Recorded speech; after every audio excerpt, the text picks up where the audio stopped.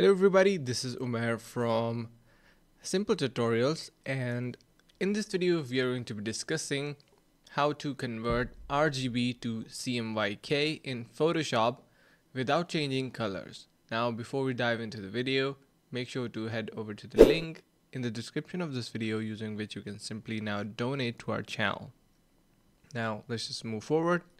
So basically RGB stands for red, green and blue. These are the main base colors using which every single color is created after mixing.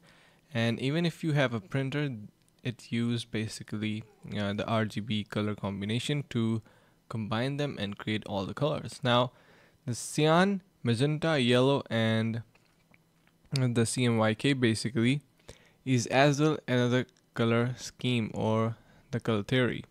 So basically if you are just looking to convert them from RGB to CMYK and you think that the colors will not be affected, that is completely not possible because both of them are different.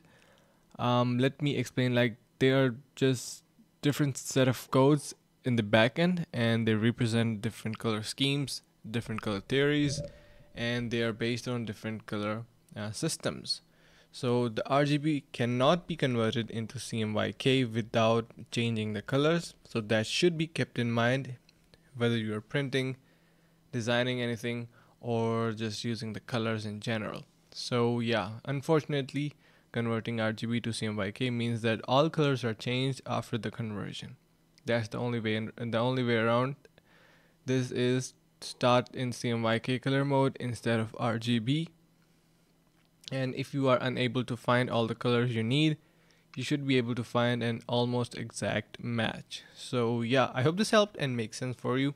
If it did so, make sure to head over to the link in the description to simply support our channel, as well as subscribe. And thank you so much for watching, and see you around the next one.